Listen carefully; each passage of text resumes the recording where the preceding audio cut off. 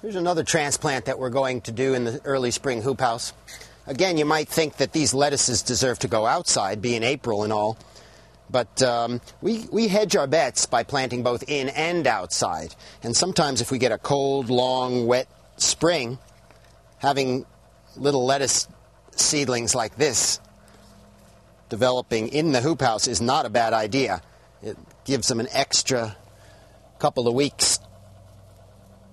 And I'm just going to go ahead and tuck them in very tight, knowing that these plants are not going to grow to maturity here.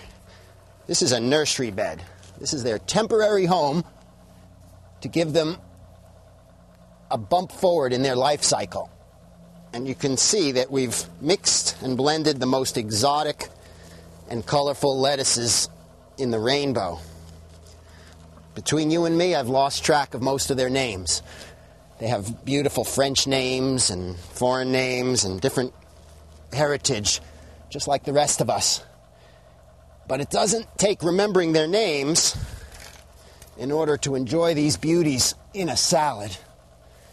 And under these ultra-fertile conditions, they're going to grow. Within a few days, you're going to see doubling in size on a daily basis. And again, you can see I don't take a lot of ceremony. I'm yanking them right out and popping them right in. My wife would want me to be a little more careful, but, you know, even if you mess with them a little, they're going to live. They just want to grow. And then again, our little mulching motif to give them a little ground coverage. And we'll be back with the water wand before long to tuck them right in.